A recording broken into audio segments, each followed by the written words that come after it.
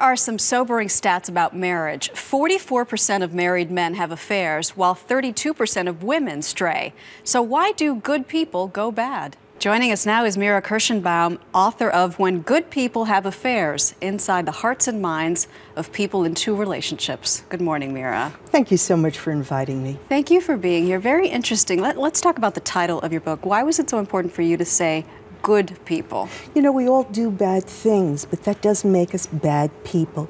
You know you're a good person if you do something bad, but then you feel badly about it. You feel guilty. And the good people I was seeing in my work were telling me that they wanted to do what was best for everyone, and they were suffering so much, so I knew they were good people. And through your work, 30 years of counseling couples, you came up with 17 different motives why people cheat. Why do you think it's so important for people to know the motive, the reason they're cheating? If you don't know why, how will you know if you've gotten what you were looking for? People have affairs because they want to get what's missing. It's the best way they know how to cope. You know how people used to say, let's have a baby when they have problems in their marriages? Well, nowadays, because of opportunities, both men and women say, I'll have an affair.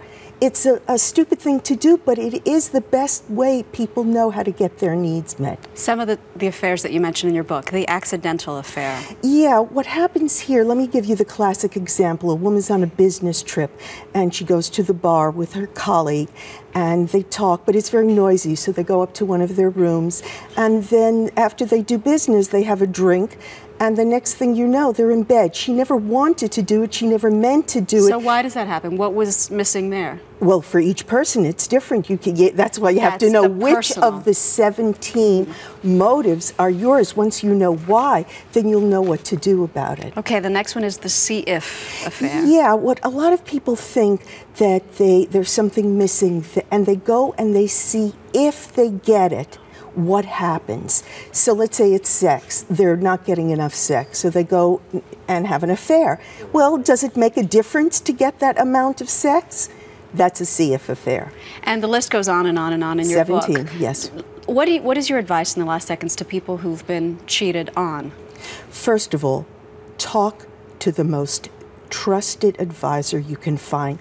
Don't react. Don't make a decision, but be calm and think clearly about what's most important to you.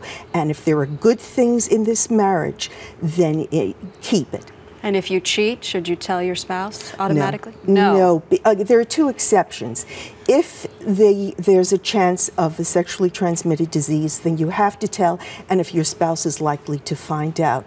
But why would you hurt someone? Right.